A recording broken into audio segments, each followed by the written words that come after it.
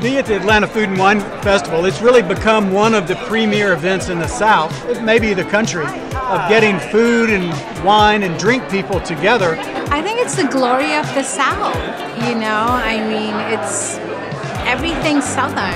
It offers a wide variety of different things for different people. You know, there's focus on cocktails, there's focus on food, there's food for home cooks, there's food for the more, you know, adventurous cooks. There's something for everybody here. It's really a great festival because of that. Well, you know, I think the Atlanta Food and Wine Festival is really cool because it's one of the only gatherings of truly Southern chefs and basically exclusively Southern chefs. You know, so much of the food world right now is a buzz about what's happening south of the Mason-Dixon line, and this is a really beautiful collective so that you can see what's happening right now today in action, in person, in one place.